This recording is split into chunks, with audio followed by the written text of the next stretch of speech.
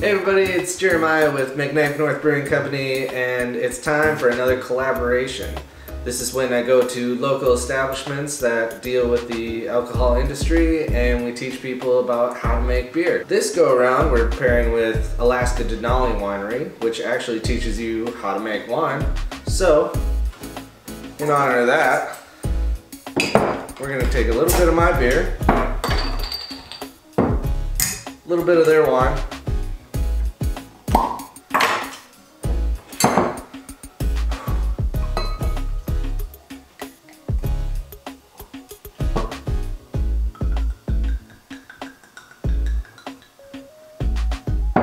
and we're gonna make a delicious beverage.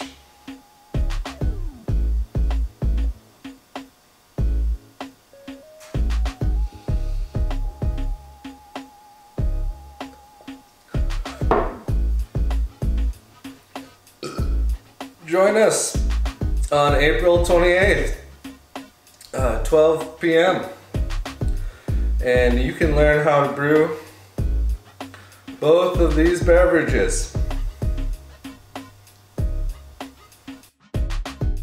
So that actually wasn't that bad, but just for a disclaimer, this is not my beer, this is not Mike's wine.